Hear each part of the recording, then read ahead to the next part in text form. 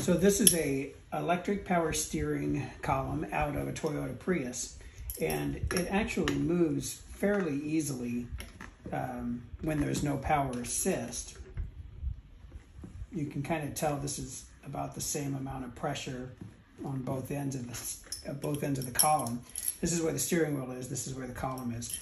And what this does actually is it senses the amount of resistance here and then applies electric assist depending on how much resistance there is here. So right now it's hooked up here with a battery, and this is very similar to the Tesla fail-safe mode, where you have it connected to the VCU here, but the only real connections to the VCU are positive and negative for the battery, and then an ignition wire. And then, like I said, right here, this is about the same amount of effort on both ends to hold it or turn it or whatever. But if you turn on the ignition, you can hear this sort of engage, and it does take a couple seconds to realize that it's not getting any CAN messages and provide assist.